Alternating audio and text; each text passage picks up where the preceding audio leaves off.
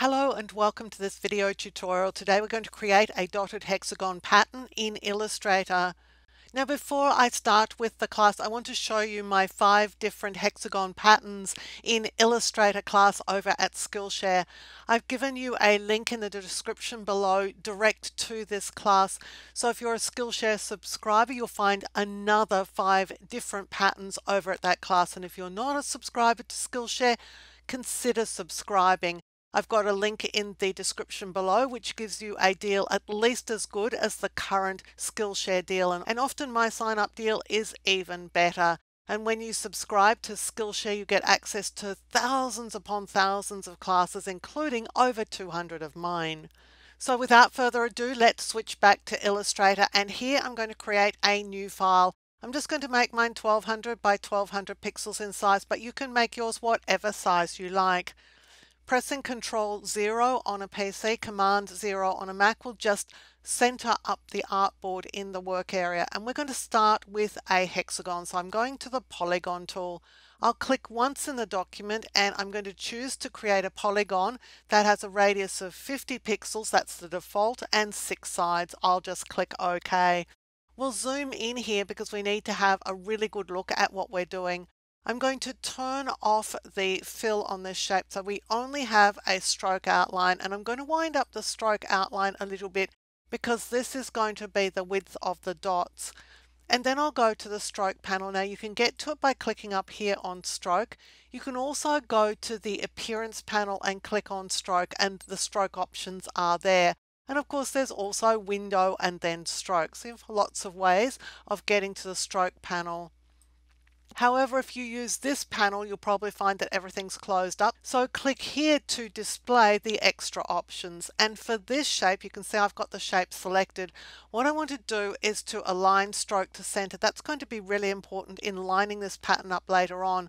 So you want the stroke to be centered over the edge of the shape. And then we're going to choose dashed line. And we're going to set a dash value of 0. And then the gap is going to be the separation between the dots. But right now we're not seeing the dots, and the reason why we're not seeing the dots is this caps option, and it's set to a butt cap, and what we want is a round cap. And as soon as we hit round cap, you can see that the dots are going all the way around the shape exactly as they should. Now you may have a situation where you see something like this where the dots are not evenly spaced around the shape. If you have that happen, click here on this option because this aligns the dashes to the corners and path ends.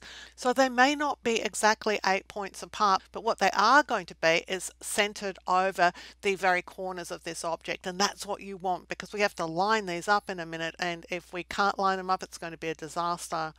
Now if you want your dots to be bigger, you can just increase the weight.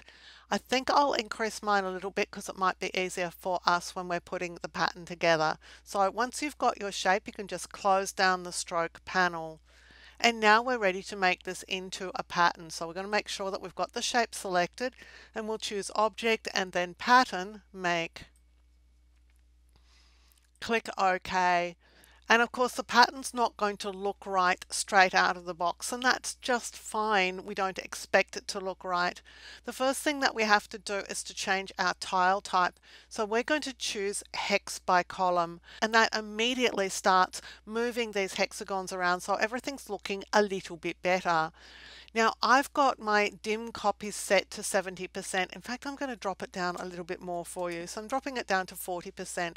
What that means is that the black one here is the one we're actually working on, and these are the extra pattern elements. Now it doesn't matter what you have set up down here. It's got absolutely nothing to do with the pattern you're making. So you can make any selections here that you like, and it's not going to affect your pattern. It's just going to affect how easy it is to make your pattern. And so what I like to do is to dim copies down so that I can see the area I'm working.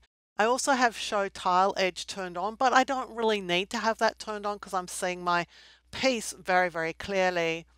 You can also increase the number of copies, and again, it's got nothing to do with the pattern itself.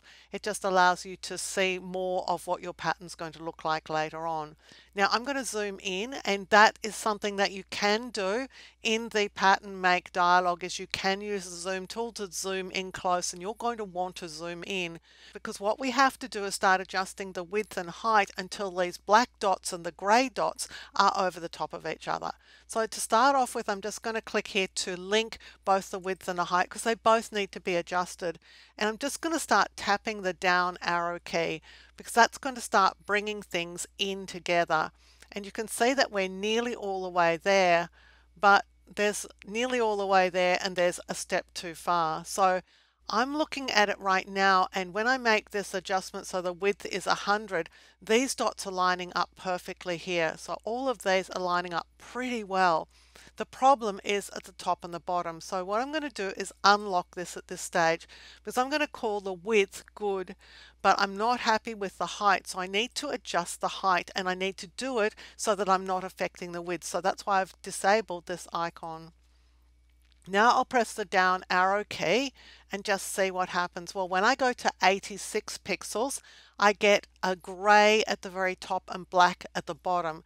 And when I go up to 87, it reverses. Here I've got black at the top and grey at the bottom. So they're not quite lining up. So somewhere between 86 and 87 is the perfect height. Well, 86.5 is halfway between 86 and 87. So I'm going to type 86.5, and then I'm going to hit the tab key or move somehow out of the way so I can see the result. And you know, that's pretty good. I think that it's going to be good enough.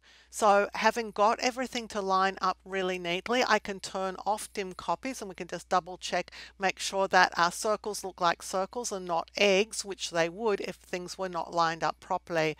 And when you're happy, you'll just click done. Now again, I'll press Control 0 on a PC, that's Command 0 on a Mac, just to zoom back out. I'm going to take my shape and move it out of the way.